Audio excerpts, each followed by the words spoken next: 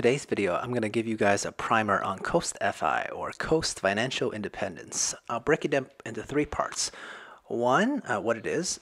Two, who it's appropriate for. And three, what I think the limitations of such a strategy entails. Heyo, welcome back. Okay, so what is Coast FI, all right? This is a subset of the general FIRE movement, and I would say this is one of the most achievable or most easily achievable version of FI. And the reason why it's, I just said FI and not full FIRE is because, well, it's called Coast Financial Independence, not so much Coast Financial Independence Retire Early. We'll see why in a moment. Okay, so what it is that if you start early enough, eventually you accumulate enough of a nest egg, usually in a tax advantaged account such as a 401k or your own IRA.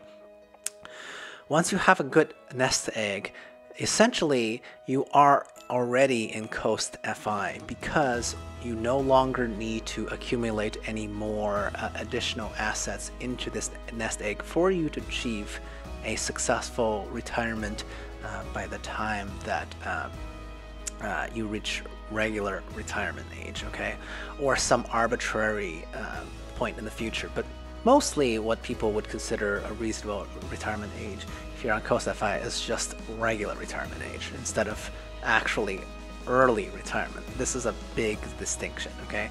So who is this appropriate for?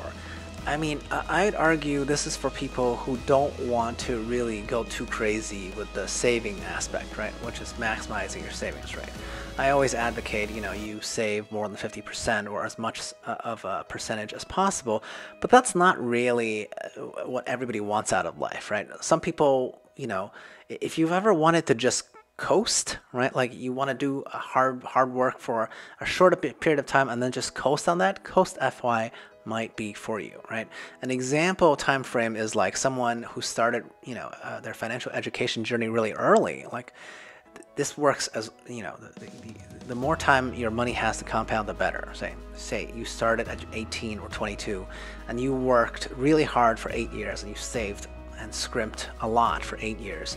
By the time you're 30, if your nest egg is somewhere in the $200,000-$300,000 range, you actually are already in Coast FI just at that point, okay? You don't have to accumulate any more because from 30 years old to the regular retirement age of around 65, you've got 35 years. You could probably even get away with a bit less, but what that means is that $300,000 in your ideally tax-advantaged account, such as 401k or IRA, sitting there just doing its thing, reinvesting all the proceeds. Hopefully you bought an index fund. That's the suggested way to go.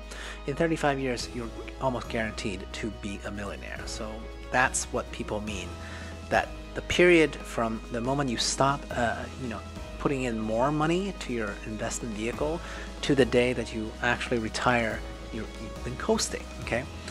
Now, here's the part that I have a problem with Coast FI, all right? One, it's not really retiring early, right? Your expected retirement age is just a regular old retirement age, right? And the other thing is really that you still need to upkeep your regular living expenses, okay? During that 35 years, you don't need to put in more money for retirement purposes, but you still need to live your regular life, okay? And this is where, the idea is that in your 20s, you do a lot of work, you put in a lot of money, and then once you hit Coast FI, technically you don't have to put in more money, okay? You could just, drop your savings rate down to whatever average Americans do and just, you don't have to worry about that aspect anymore, and you can just keep living your regular life.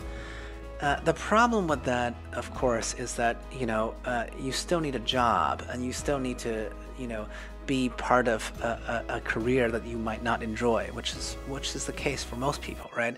I would say, like, if you were able to actually save up this relatively good chunk of a nest egg, right?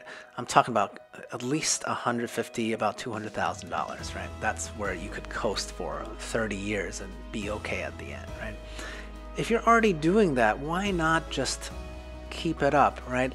And exit the workforce entirely instead of just saying, hey, I can exit, as a senior citizen like everybody else, right? The only difference is, mentally, you feel much better about yourself. I mean, that is the benefit of Coast FI. Okay, you take a mental burden of having to, think about your retirement. You can just remove that entirely. All right. But what I'm saying is, if you've already put your foot on the gas in terms of saving and scrimping for, I mean, it's still going to take 5 to 8 years to save up, $100,000, $200,000 for anyone with a regular salary. But if you've already done that, why not go for broke? Thanks. Good day.